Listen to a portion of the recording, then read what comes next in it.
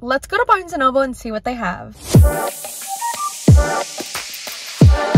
Welcome to my Barnes & Noble. I'm excited to take y'all on this mini trip and just show you what my Barnes & Noble have. It's not really that exciting, but let's check it out anyways. So when you first walk in, you see this table, which I thought was pretty shocking because you usually see a whole table of Colleen Hoovers, but not today. Did I say Colleen Hoovers?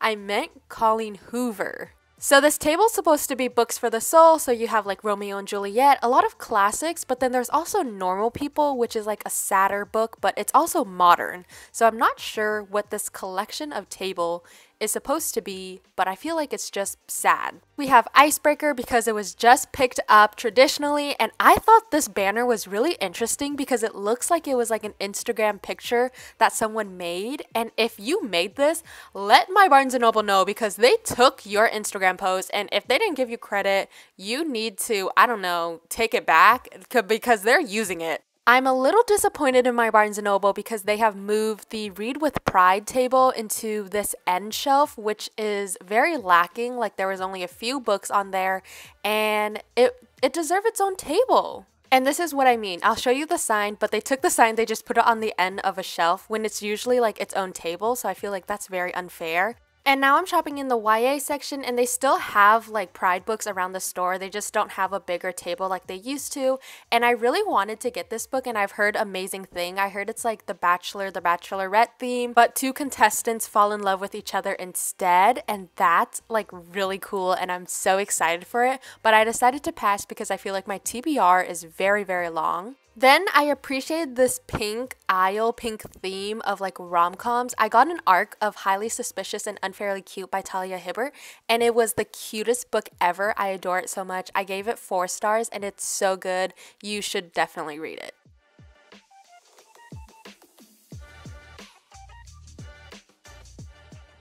I saw this new book called Love and Dance and Egg Rolls and I've never heard it before, so I decided to pick it up and check it out, but it's definitely so cool. I just like have never heard it before and I haven't heard any like promo, anything on Book Talk and like Bookstagram, so I was just like shocked. And then I opened it and I saw that it was signed by the author.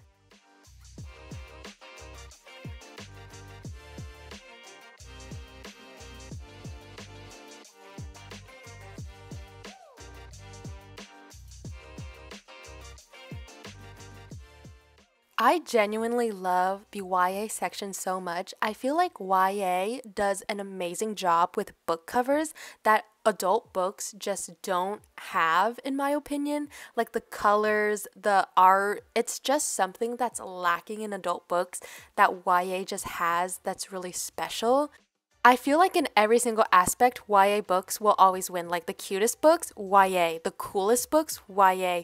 The most intricate design, YA. Like some of the fantasy designs for YA books, I've never seen like a YA book so detailed.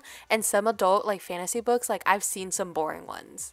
But as I was shopping, I kept on looking for the buy one get one 50% off, but they hid it in like the way back of the store. So when I finally found it, I was like, thank goodness, because I was so confused. And then here's my bag like tugging on the book, almost dropping it. So I had to judge the Book Talk table.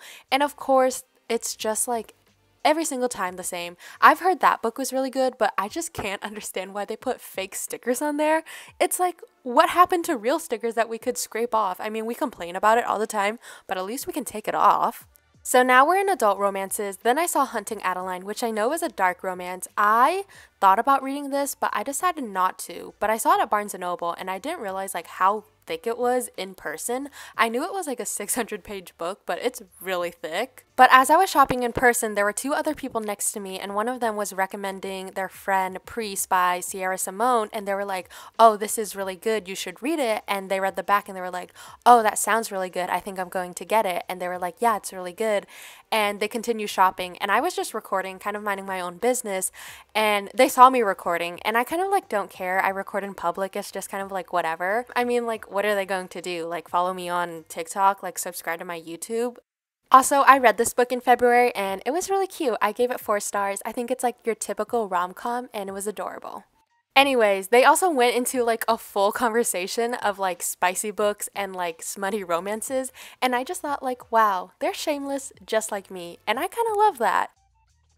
Normalize book talkers, booktubers, bookstagrammers out in the wild doing their own thing. Just normalize book conversation. Normalize spicy romance readers. Don't be embarrassed to shop in the spicy book talk section at Barnes & Noble. Don't be embarrassed to record it because out there are two other shoppers also having bold conversations just like you. But also out there's someone like me recording the table without shame. So, you know what? You're never alone in this world. There's always going to be someone who is shameless. And you know what? The world goes around, and that's that. But anyways, I'm in the fiction area now, so this is a whole different area.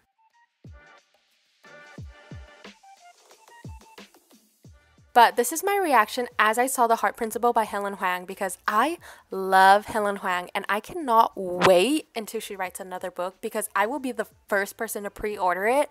Don't you worry. But that is all for my Barnes & Noble trip, just a little mini trip. Thank you so much for watching. I hope you enjoy. Check out the description for all my other links and I'll catch you on the flip side. Peace.